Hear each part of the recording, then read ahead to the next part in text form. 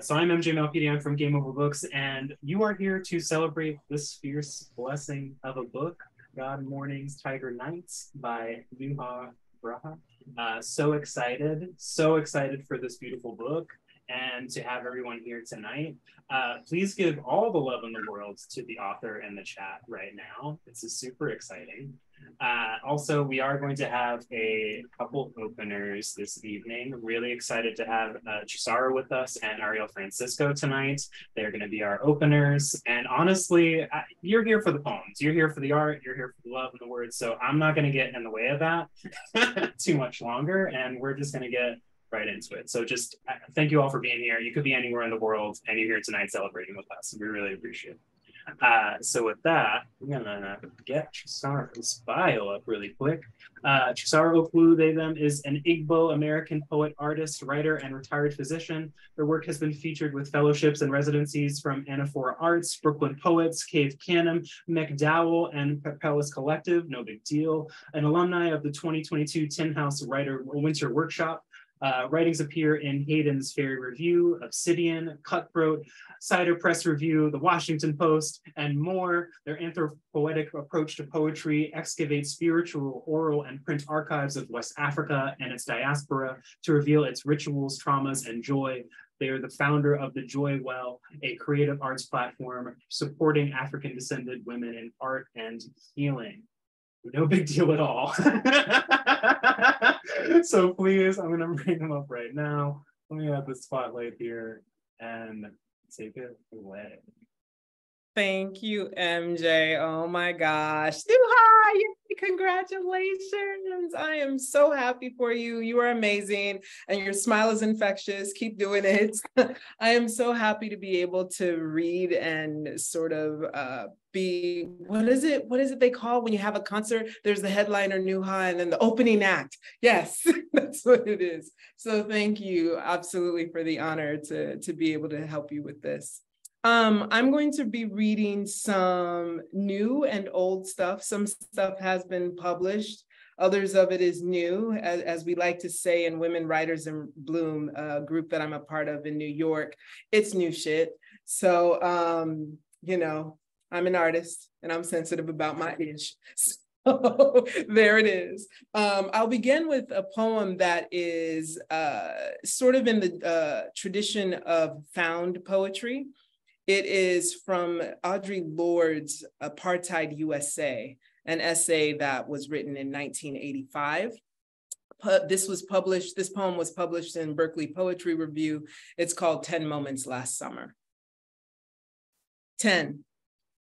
Granny's on the stoop, waiting for the fire to come. 9. And the bully boys stick together, talking their rot. Their sense of urgency is fire and shots. They own these streets on a technicality, so what? 8.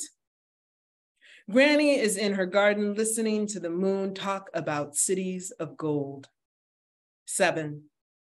Summer is a teenage dream, lulled to sleep by fire, and even if the moon's eye be the sign of hope, nothing comes, no one comes. 6. State of emergency, euphemism for Black boys listening to music, Black girls reading a book, and the whole world drinking a can of Coca-Cola. 5, fellas with gleaming white teeth look at us square and give us a remedy wet with blood. This is privilege.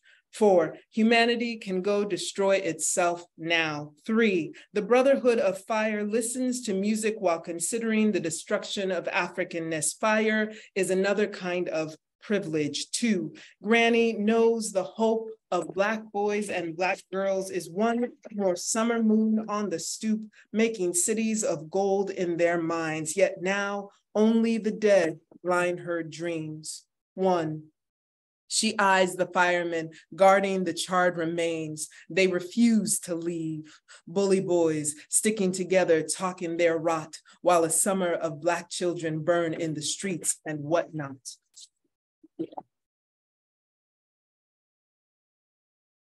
So this next poem is from a collection I'm working on based on the Biafra War. That's also known as the Nigerian Civil War. My family is from Nigeria. And during the time, I'll actually read the epigraph to this poem. In Enugu is a city in Nigeria. It became the seat of the Republic of Biafra during the Nigerian Civil War. Radio Biafra, headquartered in Enugu, transmitted daily status updates from the war front to the people of Biafra. As starvation and death overwhelmed the Republic, the voice of Radio Biafra became like that of God. When God sat in Enugu, we wondered who we were. Enugu State, Biafra, 1968. 1. The stream that catches war's peculiar rainfall, or the spigot from where salt sprinkles the morning, the crack where groans seep into sky, or the spear of salvation, or the Israelites hearing from the God cloud, claiming their promised land, or skin-draped rubies strung from barbed wire trees, the groan clotting in God's throat while our fate clings to wiretaps. Did he barb wire trees to the sky to keep us from clinging? Is our blood the rainfall that puts God at ease? Are we just fetching him from the stream of our lives?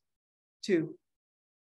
We seep into trees, into sky falling, keep our seer cries out of God's hearing, groan streams of barbed wire to catch the war falling from the sky. God sits on rubies, hangs our fear out every morning. Barbed wire's a tree in the shape of a promise. We sip rubies from the stream every morning, and after hang throats out to dry. 3. Oh, Enugu sky, morning from where ruby salt falls, from where cloud-filled promises wandered. Finally, at ease, salvation. And that one was published in About Place Journal. Just FYI, if you want to look them up, it's a fantastic journal. Let me see. I'm going to read. Okay, yeah, let me lighten it up just a little bit. Okay. This one is called Hungry. Yeah, Hungry. It's About Place Journal. I just happened to catch that. This one is called Hungry.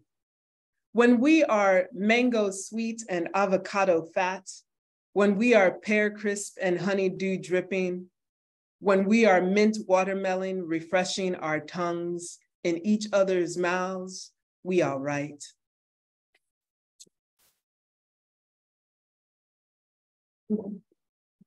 Okay. This one's also kind of new-ish, so I'm just gonna share it here, see what happens. Labor. The Lower Valley people come to eat honey off the amputated bee's amber grave. When the fever in the air gets caught in their skin, they lay against the coolness of a tombstone, watching the dark night jackhammer the sky. Sometimes they split the dog fat of a devil's supper apart to forget the sharp blade of laboring under white, hot sun. Yet and still come morning, then night, on desert's soft patch, they fall asleep, if only to smile.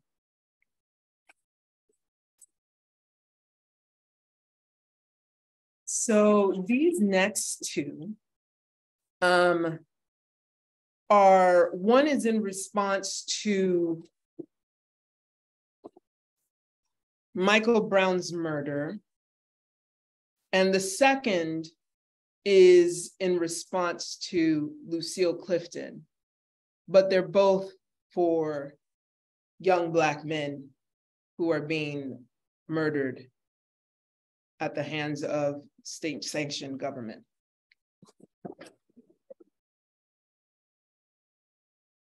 Witness, for Michael and Philando and Amadou and Tamar and.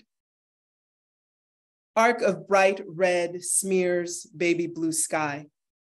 His flesh, his bones, broken, twisted, rendered mute, flesh of his mother's flesh, burned onto the retina of A, flattened into snapshots, resurrected A.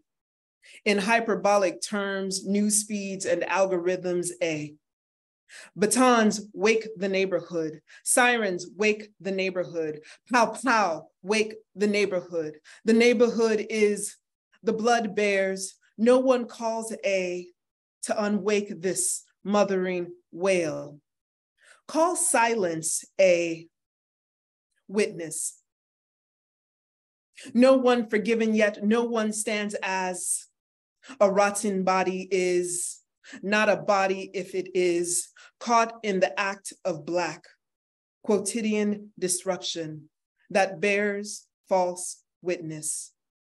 Unsees the blood spray on asphalt and t-shirts. This fabled launch pad of maggot dreams now stands as souvenir for future historians, excavating the body-born Black, Black-born museum artifacts. Behold, the closed eye mouth of catacombed streets, sanguined, silenced.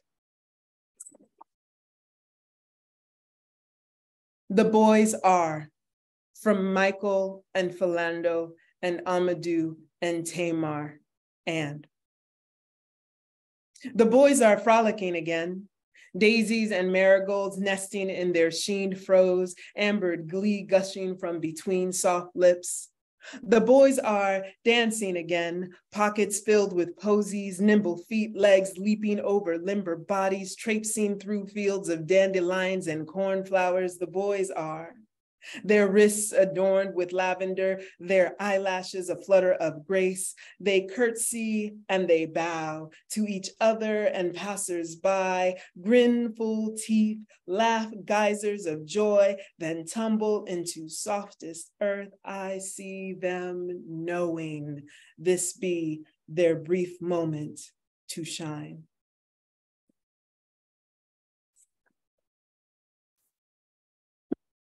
I'm gonna end with lucky ones.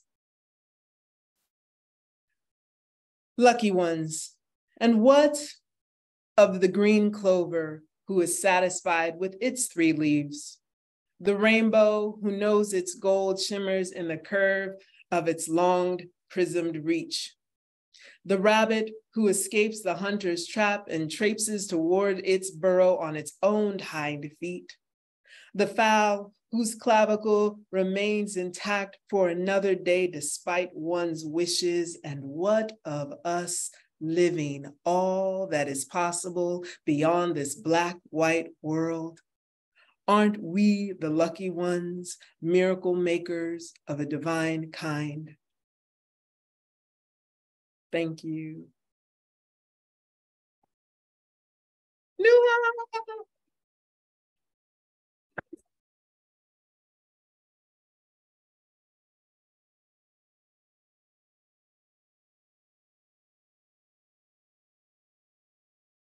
Oh, sorry, I didn't even know. I was so excited, I didn't realize I was still muted. That was like, I was just like, oh my God, this is like, beautiful, absolutely amazing. I believe someone in the chat said that Chisara makes an incredible door kicker, and I just want to reiterate that because it's 100% true. I believe it was Atina, so thank you for saying that, because 100% agree that powerful, incredible. Thank you so much. Oh my God, it's readings like that that remind me, I'm like, yeah, this is why we're here. This is what we're doing, right? Like, we're here for that good. So with that in mind, we're gonna keep this right rolling. We're gonna get Ariel right up here. So really quick, I'm gonna bring up the intro. Ariel Francisco is the author of Under Capitalism, If Your Head Aches, They Just Yanked Off Your Head, Flower Song Press 2022, A Sinking Ship is Still a Ship, Burrow Press 2020, and All My Heroes Are Broke, CNR Press 2017, and the translator of the Haitian Dominican poet Jaquispa Renud's Poet of One Island, Get Fresh Books 2023, and the Guatemalan poet Jali Lopez Routines/Goodbyes, Duvel 2022, a poet and translator born in the Bronx to Dominican and Guatemalan parents and raised in Miami. His work has been published in The New Yorker, American Poetry Review, Academy of American Poets, Poem a Day, the New York City Ballet, Latino Book Review, and elsewhere. Whew. Oh my God. Okay. He is the assistant professor of poetry and Hispanic studies at Louisiana State University. Please give a warm welcome to Ariel. Let me get you spotlighted. Thank you for having me. And yeah, let me try to follow that up. That was fantastic. Jeez. And thank you all for coming out for celebrating Nuha. I'm super excited to be here, but also the book is fantastic. Y'all got to get it. And feel very lucky to have witnessed the birth of a lot of those poems. So congrats, Nuha. We're all very proud of you and super excited that your work is in the world. I'm just going to read 7 poems for you guys, and we'll skip along to the main attraction. And also, it's storming a bit where I'm at right now, so hopefully I don't lose power. I know the power goes out pretty easily here in Louisiana. But yeah, I'm going to read you guys 7 newish poems. This first one is called Dissociating While Staring Out the Window Just Before a Thunderstorm After Driving 15 Hours Home. A small spider has strung up a curling yellowed leaf in its web like a little hammock or God clipping a crescent moon in a desolate summer sky. Thunder booms a countdown to something catastrophic. I unpack blessed. My mom has slipped another crucifix into my bag as she does every time I visit, like she's smuggling crude artifacts out of some besieged city, and they're starting to accumulate. Little plastic Jesus, I loop around every doorknob of my small home, his expressionless head hanging as though it's finally hitting him that he actually died for our sins, blank plastic eyes following me everywhere. When I can't sleep, I imagine them staring up at the sun, floating in the future's oceans with the rest of the world's plastic, forever awaiting the rapture. The spider curls into the leaf's concave, an illusion of protection. I curl into my notebook, an illusion of protection, tiny. And this next one, sorry, I'm reading from my computer because I don't have a printer here. This next one, this is actually the first poem that I wrote about Louisiana, maybe the first poem I wrote in Louisiana, and actually wrote it after the first graduate student reading at Highland Coffee. And I swear to God, I saw a flamingo, and everyone kept telling me it was a spoonbill, and I refused to believe it. So it's called Bat in Blue. Winter's revelation is always the same, longing. A flamingo flies overhead, a pink axe cutting through the sky. I think of Tony Montana, alone in his hot tub, his world and everything in it on the cusp of collapse, watching a nature documentary, seeing the flamingos taking flight and yelling, "Fly, pelican." I think of Florida, I think of home. The haters will say the bird you see above is simply a spoonbill, but they're just trying to bring you down, man. I think of only seeing flamingos on lottery billboards, a good omen. I think of how Baton Rouge was once part of West Florida. I think of how nothing escapes the swamp's reclamation. I think of Charles Morton, who thought birds flew to the moon for winter. We all have moons we long to return to. I watch the flamingo. I watch until it fades into the pink of sunset, until it becomes what is missing. And speaking of missing things, so I grew up in Miami, and there was this really fantastic bar venue, like this punk venue called Churchill's, which had been around since the 70s, and it closed during the pandemic, and it still hasn't reopened. And so I wrote this kind of elegy for it. Spent a lot of nights there. It's called Even Churchill's is Closing. Yes, named after a war criminal. Yes, his ugly mug adorned the entryway, but still we defied his baby-faced scowl with our dancing, our sweat misting the air, someone circling and stomping until they were vomiting in the bathroom that looked like it was cleaned, maybe once every presidential term, re-elections not included, watching the Jacuzzi Boys or Radio Boxer or some other flicker of light that carried us through yet another night of rum and cokes and the cheapest beer imaginable, keeping the rest of the world at bay by singing at the top of our young lungs until our voices ghosted us and our limbs wobbled like jello shots as we staggered into the incoherent darkness, bracing itself to be smothered by dawn, as we staggered out like wounded soldiers, arms around shoulders, holding each other up in the gravel that passes for a parking lot where the man in his reflective vest, who we paid $5 to watch our cars from potential thieves, including him, salutes us with a smile, bright as the rising sun. Somebody pulled a very cruel prank too. They put a sign over the Churchill sign that said, I think a Chili's was going to open there, but it ended up just being a prank. This next poem, so I don't know how many people did this, but I grew up in Florida, and me and my brother, when we were kids, we would catch lizards, and they get very angry when you catch them, and they'll bite onto anything. And so we would catch them, and we would put them up to our ears and our lips, and we would just kind of wear them like jewelry. I can't remember what reminded me of that. I think being in Louisiana, actually, because the landscape reminds me very much of Florida. So this is called Young Lizard Kings. Under the Florida sun's stern gaze, parents too busy fighting to watch us in the yard, my brother and I hunt for lizards in the loquat trees, brimming with many suns, chase them skittering across the porch or through the tall grass. If you pinch their tails, it snaps off and they shoot into the foliage like a bottle rocket. You have to grab them by the middle with thumb and forefinger like a cigarette, their little mouths open in rage or fear, baring tiny harmless teeth at us. We raise them as though offering them to the sun before offering them our earlobes and lower lip, letting them clamp down in rage or fear, and wear them as living jewelry, breathing green gems clinging to our skulls. We roam the neighborhood like this, little deformed Mayan deities, young lizard kings, our providence adorning our faces, seeking to remake this world.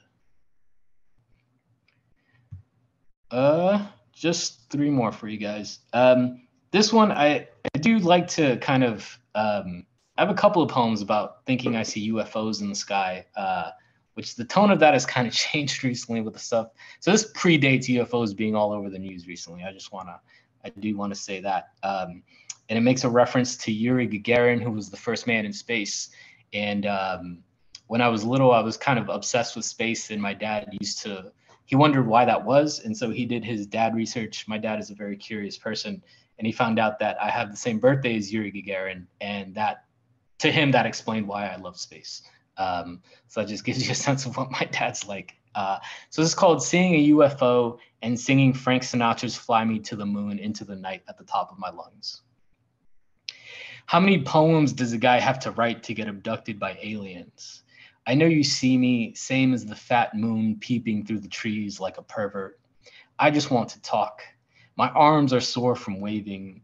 My dad used to wonder why I was always so fascinated with space, then learned I share a birthday with Yuri Gagarin, and that explained everything. I would watch that shit show Ancient Aliens with my mom, and she would say, you know, in Guate, we remember where the Mayans came from, raising her eyebrows into orbit. How could I not grow up to search the skies for meaning? Ancient peoples thought objects soaring through the atmosphere were celestial serpents, their glowing tails slithering through space. Quetzalcoatl, is that you? I feel like the last kid sitting in front of the school waiting to be picked up. Don't say you've forgotten about me. And this next one, so my mom's family is from Guatemala. I hadn't been there since I was in high school, and I was lucky enough to spend the last Christmas there, and I saw a lot of my aunts, and they have a peculiar kind of sense of humor. And we visited my grandparents' grave, and my aunt thought that would be a good time to ask me what I want done with my body when I die. So this is called Visiting My Grandparents' Grave. My aunt asks how I'd like to be buried. 1. Al volcán. Throw me into the volcano, the one you can see from the roof of Abuela's old house, so that when it spews its ash into the air, you'll see me taking shape in the smoke slowly rising. 2. Al mar. Throw me into the sea. The Spanish words for waves and hello are homophones, hola and hola. In a country that meets both great oceans, greet me on either coast and watch me wave hello. And this will be the last poem. So thank you all again for coming out, and thank you for having me. This poem, I can't remember what sparked this memory, but I thought it was like a fake memory of seeing Evel Knievel jump over the Grand Canyon. And so I looked it up, and it was actually his son.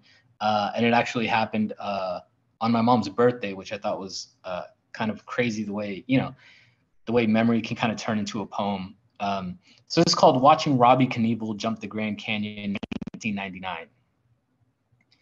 My mom's first birthday post-divorce, duplex in the sidewalkless outskirts of Orlando, one TV for the four of us, one bathroom for the four of us, two bedrooms for the four of us.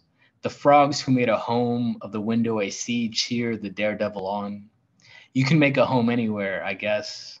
We watch Robbie Knievel rev his motorcycle to achieve what his father could not. A second-generation dream dressed all in white. We watch as he angels through the air, an inverse Icarus for a few seconds of flight, but a crash landing is still a landing, and a home is a home is a home. Thank you.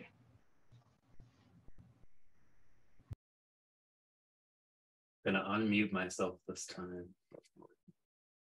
Make sure I'm doing this right. Thank you so much, Ariel. Absolutely incredible. This is just some great openers tonight. The energy is infectious. Even the cat's trying to get in. Like, let me get a bar. Oh my God. Like, let me get a poem, and everyone's excited. Thank you so much, Ariel. Please, everybody, give some love to Chisara and Ariel Francisco, our openers for this evening. Incredible. And I am going to bring up the main event, Nuha, what we're all here for. Just so everyone knows, after Nuha's reading, we will have a little bit of a Q&A with the author. So if anyone, as you're listening to poems tonight, has any questions that you would like to ask Nuha, please throw them in the chat. I want to make sure I get to them. I've got some that I've written, but I don't want it to hear just me. I want to hear from you all. And I know from this chat, you are not shy. So usually I'm a little worried about it, but tonight I have a feeling you're going to have some questions. So with that, I'm going to bring up Nuha's bio real quick. Nuha Fariha is a first-generation queer Bangladeshi writer. Her work has appeared in RoadRunner Review, MAGMA, Thin Air, and elsewhere. Her writing has been supported by Anaphora Arts, Key West Literary Seminar, Juniper Summer Writing Institute, and Mountain Words Literary Festival. She is currently earning her MFA in creative writing at Louisiana State University. This is her first book right here, God Mornings, Tiger Nights. You can learn more about her at nuhawrites.com. I'm going to get the hell out of the way and let you do your thing. All right. All right. Well, thank you all. Thank you all so much. Thank you all for all the love in the chat and just for really coming together as a community. Thank you to Ariel and Chisara for being such amazing openers. Like, I feel like I can't follow y'all up, but I'm going to try my best. Thank you to Game Over Books for publishing and supporting my work. Thank you to Josh and Catherine for designing this incredible cover with the two tigers. It is my favorite image ever. Thank you to Jenna and the entire Anaphora team for helping me with publicity, and to all my friends and the entire Anaphora Fellowship for showing up tonight. Y'all are incredible. This book has just been a really long journey that I did not expect to be on, but I'm very glad that I am here. And the first poem that I'll be reading for you guys is called In Which I See the Tigers in the Cage and Cry, which is really the inspiration behind the whole collection. In which I see the tigers in the cage and cry. Tiger as myth. Fearsome Tigger leaps from Blake's history books. Lonesome Shere Khan hunts for Mowgli. Tigger jumps next to Pooh, Raja strides next to Jasmine, Richard Parker carries pie through the Atlantic Ocean, Tony cries great from every American cereal box. Tiger as homeland. Tiger statues on Grandpa's wooden desk with the fan rotating clockwise and the hum of chickens and cicadas in the courtyard. Tigers carved on the train's railings as we waved goodbye. Tigers painted on the sides of rickshaws, flashes of orange, black, and white in the blistering heat of Dhaka traffic. Tigers prowl the village after dark and snatch babies through unguarded windows. Tiger as allegory. Tigers free from mangrove to mangrove as the water tides rise higher and higher. tigers facing the blunt end of a colonizer's shotgun as they limp into the forest. Tiger sits in cages. Tiger has muzzled mouth, declawed feet, drooping head, shaggy sunken coat. Tiger leaves flies buzzing in its wake. Tiger flinches from human hands. Tiger afraid of foreign lands. Tiger visits me night after night after night. Tiger chases me. I set the tigers free. So this first poem was really coming from my experience as a first-year grad student at LSU, which, if you're not familiar with our campus, we have a live tiger here next to the football stadium. And I was walking on my way to my car and I happened to come across this tiger, and it really just made me stop and wonder about all these connections between Louisiana and Bangladesh, between my experiences as a mother and my mother's own experiences, between what it means to be an immigrant and what it means to be a citizen, between first and second generations. And so this collection kind of came upon all those thinkings, and in that in-between space and in that struggle to find definition and find freedom. This next poem is called Between Baba and Me, and it's dedicated to my dad and also my failed attempt to becoming a doctor. Between Baba and Me. Baba holds me up under harsh hospital lights, cradling my new wet black hair. Except it's not Baba, only his excited yells muffled through a rusted red phone line. Except it is Baba, tugging a slick umbilical cord between his stained, gloved hands. Except it's my own gloved hands now, under fluorescent lights, slack with the empty space I've let slip between the lines. This next poem is called God Sits in Between, and it's really heavily inspired by my love of Bollywood movies, especially Rabne Banade Jodi, which is one of my favorites, and I highly think you should check it out. Okay. So God sits in between. My God was vengeful. My God left me for cold and alone for so many years. My God, I spent hours on my knees seeking forgiveness for crimes I did not commit, for guilt I inherited, for spaces I can never fit into.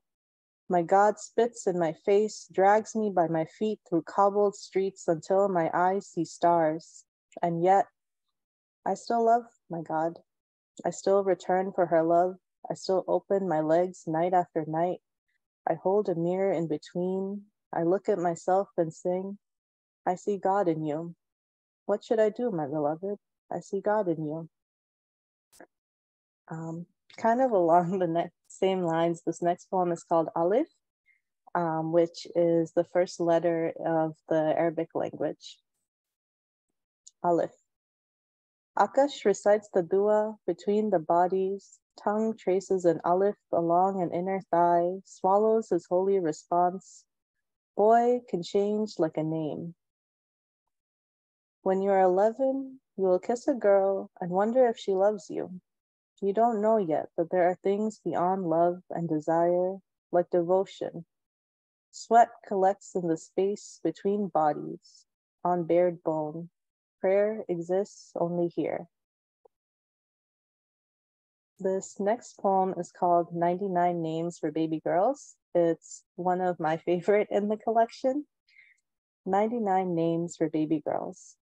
Allah's messenger said, Allah has 99 names, 100 less one, and he who memorized them all by heart will enter into paradise. To count something means to know it by name. Sahih Bukhari, Volume 9, Book 93, Hadith 489. Cook her with honey, sweets, glorious sugar, peaches and hairs, soft-haired stranger, smells like tulips, beloved roses, jasmines, violets, blessed lilies, lotus stars and songbirds, firstborn, secondborn, eighthborn, the oldest daughter shy and timid, my father's blessings, my mother's tears, promise of God. God is my Father, our possession, our brand new home, our feast, a reward given, an afterthought charity, chaste homemaker, wealthy companion, warm fire, compassionate nurse, one who is alive, a songbird fantasy, say the prayers with heavy stones, a princess who has a heart of gold, beauty, a woman of high manners, noble queen, radiant precious stone, shining diamond like smooth dark wood, person of the night who loves beautiful night rain, whore, Jezebel's daughter, detesting witch, watch the woman with crown, a woman of victory, truthful ruler of the house, ruler with a spear, fighting with wrath, strong as a little bear, battle armor from the land of the broken, protector of sunrise and nightfall, fighting a battle in winter with wisdom and justice. She is one who can foresee, prideful, original sin, woman of white magic, wild as a mountain goat, torch of light, light of mind, light all round, divine woman, universal woman, God's messenger, holiness, living. And so for that particular poem, I took transliterations of Arabic names for girls and it added up to 99 names exactly. And I was just really struck by the way that we name women to become vessels and we name them to become these objects in the world, from a feast, from a battle, from Jezebel, from divinity itself. This next poem is called Things I'm Left With, and it's a duplex after Jericho Brown. Tuesday, I am laid into cold earth. Blood stains my mother's left hand. My mother's left hand blood stains on a white damp cloth with tears. Damp white tears on a cloth, mid-March, the rain falls soft. Soft rainfall stops us mid-March. She screams, open mouth, no sound. I scream, no mouth, open sound, neck tied with a yellow shoestring. My father's yellow necktie hung on an empty clothesline above. Above the line, empty of clothes, Tuesday, I'm laid into cold earth. The next couple of poems, I just want to put a content warning out there. They do talk about sexual assault, especially the gruesome and bloody history of Bangladesh following the war of 1971, which is still pretty recent history, at least to me and to my family. Studies in Bangla.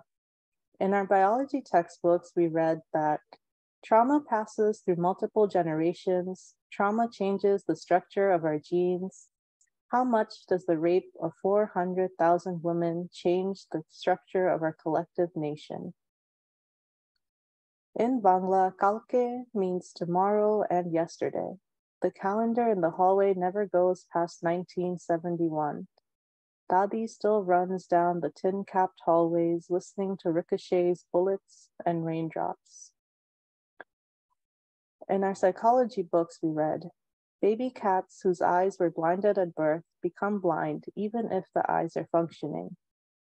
Amma brushes our hair every night, a quick sawing with a fine tooth comb, leaving us with red scalps and hidden tears. Until college, I thought that to care for a woman was to hear her scream. Can women who are taught to be in pain forget how to fall in love with themselves? Pani, water. Chal, rice. Bhat, cooked rice. Shanto, peaceful, good. Dhongi, prideful, bad. These are the words we teach our daughters. Love, hope, fear, dream, survival. These are the words they hold inside. In our neurology textbooks, we read, neurons that don't receive stimulus die. This is called growth. This is called survival. This is why I ask Ammo for pani to quench my empty heart. Right, 2 more poems left. This next poem is called On a Map Somewhere, I Find My Grandmother's Finger. On a map somewhere, I find my grandmother's finger. Every year, the lines on the map get redrawn. Every year, my grandmother hangs a new flag. Bangladesh, India, Pakistan. My grandmother traveled everywhere from her living room. She doesn't remember which nation begat her children, in which nation she will die. Home is where my fingers curl around my grandmother's, the wedding ring stuck. She doesn't remember which nation she married. Can you point on a map and find me? And then this will be the last poem that I'm reading tonight. Thank you all for your support, and definitely stick around afterwards and ask your questions. I'd love to do a little Q&A. Definitely support Ariel with his book, which is Under Capitalism. If your head aches, they just yank your head off, which is great. And also my book. This poem is called Too Close to the Sun We Bled. In this ending, Salma Sharif unfolds. Warm sunlight illuminates golden threads on her gynemas, rests her head against cool ground, and speaks to God through closed lips. There's no God but this God. This an ending. Salma Sharif prone, sun-soaked gold threads her head against cool ground and speaks to God in a whisper. There's no God but this God. This ending in Salma Sharif prostrate, golden threads, bare skin, speaks to God in a scream. There's no God but this God. Ending this in Salma Sharif lays, bare crown, sun gold. There's no God but this God. This much I know is true. Salma Sharif never spoke. There's no God but this God. This much I know is true. And to them we will return. Thank you all. Oh my God. Everyone, come on. Like, seriously, what an amazing, amazing evening. What a beautiful reading, Nuha. Oh my God. Hold on, Nuha, unmute yourself. Come on, come on. Yes, absolutely. Thank you so much for letting us print this book. This is seriously such an incredible book. And I am so excited for people to get their hands on this and just feel how like fierce and powerful and healing this is. Like there's gut punches, but also at the same time, there's so much room for just joy and growth. And it's amazing. And so I hope you feel proud of this because you should be. This is incredible. So with that, we are going to do a little Q&A. And again, I really encourage folks to throw in some questions. I've got a few here to kind of get us going, but would love to hear from y'all as well.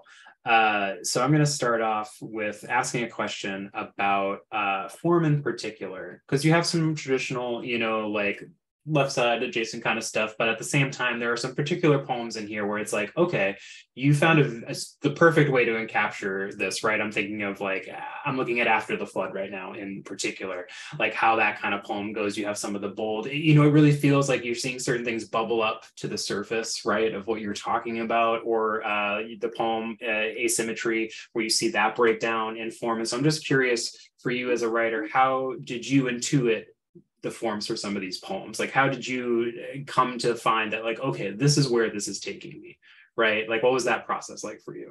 Yeah, I mean, I'm so glad you asked that question, because I think that's been something that I've been playing around in my journey as a poet. Because originally when you start out as a baby poet, you're always stuck to like, okay, I think I'm gonna line everything up and it's gonna look like I see Robert Frost poems or like, traditional poetry. But then after taking a lot of classes and reading a lot about speculative poetry in particular, it really opened up my eyes to how form can be different. And so I don't know if y'all can see, but After the Flood is kind of like MJ was saying, it's sort of positioned in a really interesting way. And the thing that kind of drew me to doing that is to think of like a piece of paper submerged in floodwaters, because it was written right after there was a major flooding last year in Bangladesh. And so what's the sort of debris that the paper can catch? And then how would that look on the page? And so that's why it's sort of disarrayed like that. And so I think the form is driven a lot by the content, right? So because I was thinking about floodwater and thinking about the ways in which things can compose and be decomposed, that's how the poem came to me. And that's how I tried to arrange it on the page. Although this particular poem was a pain in the ass. I spent a lot of hours on Canva trying to get everything shaped up correctly. But yeah, I think it's really dictated by the content and how the content wants to be presented. That's a good question. Yeah.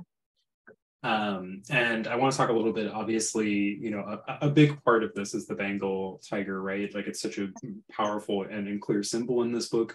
I know there's the cultural relevance, but I want to give some space for you to talk a little bit more about your personal relationship to this symbol and why it was so important for you to claim throughout this book, right? Like, why it was so important for you to embody this particular vessel of the Bengal tiger. Yeah, I mean, I think it's difficult because I talked about it in the beginning about just how much of an impact it came to me when I saw Mike the tiger in that cage, when I saw him trapped away.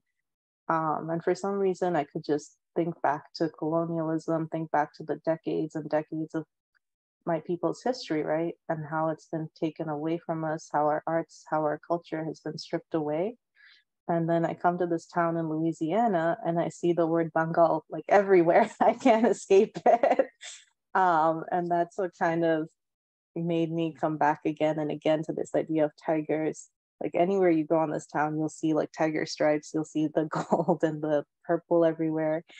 Yeah, and so that's what kind of gave me the notion of claiming the idea of tigers for this book in particular. And also, I feel like tigers are ferocious. Tigers have so much strength that we don't always think about. But at the same time, it's also a commodity that's been consumed in a lot of ways too. So just thinking about that duality and how I can process it in this sort of a collection. And actually, you have our first audience question.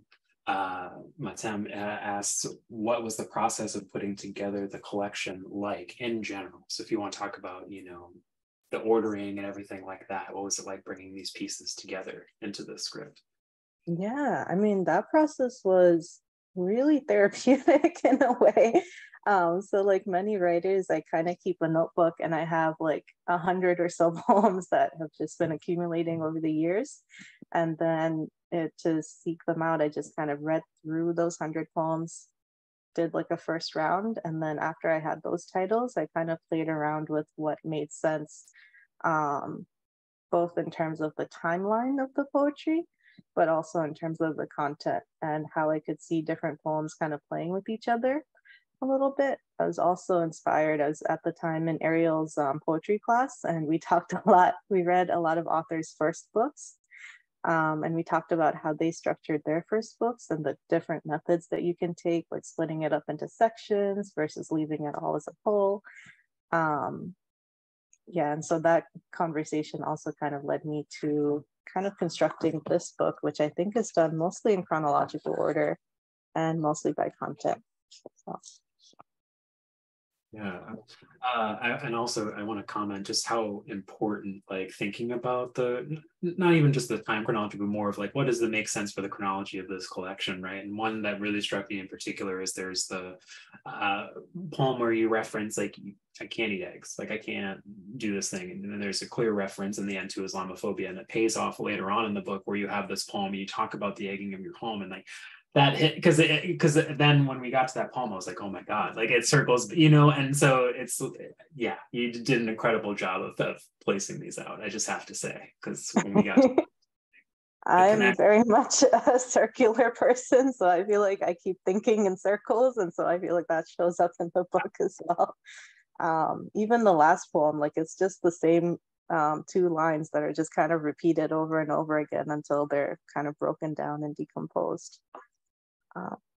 Yeah. So I want to ask you, because, you know, obviously this book deals a lot with generational trauma, you know, and healing from that. And so it's never easy to get into, it's never easy to write about or try to process. And you have done it very masterfully here. I know that took a lot of work and time. So this question is more of, you know, we got some of your cohort here, some other younger writers, and I'm wondering what is your advice for others that want to attempt or start to attempt to kind of do some of this in their own work, right? How do they how did you come to be comfortable with, coming up and writing about certain points of generational trauma, right? How did that come about for you? Yeah, I mean, I think that's a great question because on the one hand, like especially as a writer of color, writing about generational trauma can become like trauma porn. So you're always kind of towing that line, but at the same time, you need to express these ideas and you need to process these really deep rooted thoughts and feelings that run through our culture. And so I think for me, it took a lot of drafts, right? I would start off by free writing and kind of just dumping all of my ideas onto a page. And then from there, kind of selecting the images and the motifs that felt the most important, not only for my own story, but to tell to an audience. And to like, what would I want other people to know about my culture? And what is it that only I can speak about my culture, right? And so because I have that responsibility, that's what compelled me to put these particular images and these particular ideas together. Beautiful. Okay, we have some more audience. I was so stoked when this audience was going off in the chat tonight. I was like, we're gonna have some great questions. We got some people that are here tonight, and this is great. So I got a question from Miguel, and then I got a question from Sunny. So Miguel asks, speaking of putting the book together, when did you know your book was complete? What was the point you said to yourself on the journey and through this book was complete? Yeah, that's a great question. So actually, it was not when I submitted the book to Game Over Books, because I submitted it. Like, wait, and there's still some more ideas and more thoughts that I want to flesh out a little bit more.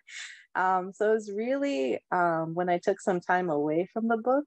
I went to the Juniper Writing Institute and I took a class with Evie Shockley, and I was just walking a lot along the Massachusetts rivers. And I think that point, I came to the conclusion that it was finally done. It was just a sense of kind of relief in a way. And kind of this feeling that there's nothing more that I can add to this book, right? There's nothing more that I want to say for right now. I'm good. I want some peace from this project. And it was at that point that I had submitted it. So I think to my people who are still searching and still in the process of writing their books, know that you don't have to always have a completed manuscript and that you can continue to add to it and continue to edit it after you submit it. Absolutely true. The big part of the process. We know when a good script has potential. Absolutely. And so Sunny, first of all, Sunny says, thanks for this great reading. Ditto, incredible. Any books or poems in particular that inspired you in writing this collection? Yeah, there was a lot. Actually, when I was putting together the poems for this particular reading, I was thinking a lot of Ilya Kaminsky, who wrote Dancing in Odessa. And he writes a lot about God, but he also writes a lot about the intergenerational trauma that he experienced as a survivor of the Soviet war. So I think his work has been really seminal. I also think like Zaina Al-Sus is another poet that I really love because her work, even though it's really short, is very impactful. And that's something that I try to bring across to my work. And then Fatima Ashgar, who wrote When We Were Sisters. She's a really great South Asian poet who also writes about the particular South Asian femme experience. So I also recommend her work too. And so I have another question. I have maybe just like two more for you. If anyone else has anything though, please feel free to throw it out there.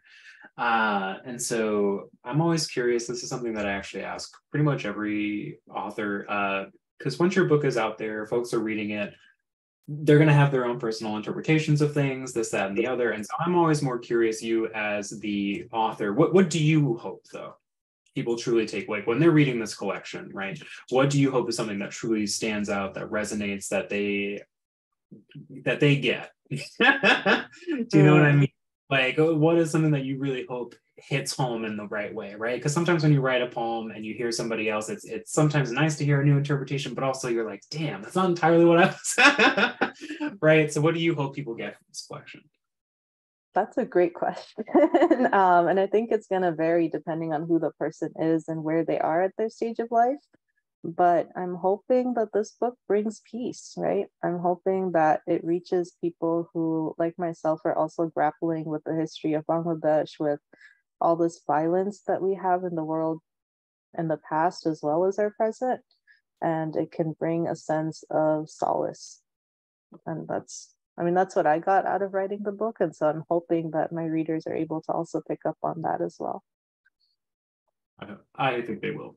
Yeah, I hope so, because that's definitely what I experienced going through the course of this. Okay, another audience question here. Pithra asks, how do you see fiction and poetry as genres and one influencing the other? I think that's a great question. You do have some amazing prose poetry in here. That's a particularly wonderful blend. So yeah, how do you feel that they influence each other? That's a great question. So I personally struggle with borders and defining genres. And so to me, prose poetry kind of feels like the perfect fit because I write really lyrical prose and really short poetry. And to me, I feel like those two kind of come together because it just makes sense in my head. That's how I see the world. And yeah, I don't think of them as separate genres. They just kind of are together, and the vessel is dependent on the sort of content that you want to get across. So, for example, I have a short story about Mowgli and Baloo, and that just felt right as a short story versus like Mowgli and Baloo in a poem wouldn't make too much sense because their personalities are so large. So it kind of depends on what can kind of fit within the vessel. Ooh, I love how you said that. Their characters are just, I like that a lot. Okay. So I have just one more question, then I'm going to go to these last two here in the chat. So I have a question more about cover design. Right? So I'm always curious because we really like how our authors are a little more involved in the process of this. So what was this like for you, kind of getting to this image? I know it took a little bit of effort. We went through a couple cover designers. And so we got to this right here. So how was this process for you? And I know you love it, but I want to hear you. It was definitely a journey. And I think the cover is one of my favorite parts of the book. So I really was drawn to traditional Bangladeshi folk art, especially the kind that you see on rickshaws, because when I was a child, I was just really captivated by how those drawings would show up. They're often really bright, really flashy, and they have to be, right? Because you're wanting to attract a customer to your particular rickshaw. And so that was kind of the brief that I gave Catherine and Josh, and they were kind enough to kind of roll with it too. And so obviously we had to have the two tigers, but I also added the little like water lilies on the corners. And then I also added these like gold sparkly bits to kind of, again, allude to the attention drawing aspect of the book. But it was fun. I had a lot of fun creating the cover. And I'm just really glad that y'all are a press that are really open to having your artists have so much input too. Oh my God, absolutely. I mean, this is your book, you know what I mean? Like when you see this, like, you know, this is a new, and it's so unique. It's so beautiful. So anyway, we got a couple more questions before I let you off the hook for tonight. So one from Makeda, and first of all, giving some love to you, but wants to know, do you have a fave poem or piece in your book? Yeah, I mean, all of these are my babies, obviously, and I love each and every single poem. But I think right now, one of my favorites is definitely the On a Map Somewhere, I Find My Grandmother's Finger, just because I've been thinking a lot about family and about lineage. And it's just a poem that gives me a lot of comfort and brings me back to a time when I was young enough that my finger could kind of curl around my grandmother's. And yeah, just time that you can't really get back. Yeah, no, it's such an incredible poem, and I know that there was a couple people in the chat tonight that pointed out this particular line, but that she doesn't remember which nation she married. Like that's gonna that's gonna stay good. That's gonna ruminate for a while. It's just it's a powerful little poem. So to round us out tonight, I have a question from Lei Ming. How did you choose which poems to cut from the book? Will any of those go into another book vessel? Oh, that's a great, great question. I think for this particular book, the themes that kind of emerged for me were about my relationship to God, especially in a post 9/11 world as a Muslim woman. And then stemming from that, my relationship to womanhood under Islam, right? And those are the two main pots that I was kind of drawing from. But currently, I am working on my thesis, which is a collection of poetry based on this archival research that I've done on women incarcerated in Louisiana between the 1800 to 1913, kind of when they were staying in East Baton Rouge, because there's a full like architectural dig that was done here. There's like thousands of newspaper clippings. There's hundreds and hundreds of like prison records. And I want poetry to be the vessel in which I'm capturing the visceral experience of doing this research. And because a lot of the times I feel like when we have this research presented, it's presented almost without the human aspect of it. And so I want to use poetry as a way to kind of bring back humanity into these stories and expand on it. So I guess that's my next project. If Game Over Books wants to purchase it, you never know, there might be a second book coming out. I didn't want to say anything. I'm glad. Waiting for Josh to put it in the comments. Well, I think that's all she wrote. That's all the questions I have. Got some good questions from the audience tonight. We had an incredible reading, I just want to say. So shout out again to Chisara. Just shout out to Ariel Francisco here this evening. And of course, to the most important person tonight, yourself, Nuha. Thank you. This is just, folks, if you've already ordered this book, I'm so stoked for you to get your hands on it. If you have not, gameoverbooks.com or a local independent bookstore near you, or bother your local library about it. Get them on this. They won't regret it. And with that, also a big thank you to all of you, our audience tonight. It's been such an absolute pleasure to have everyone here. There's been so much love tonight, which we love to see it. Could have been doing anything, and you spent it tonight celebrating this book and some amazing writers. And so with that, that's our show. Thank you for coming along.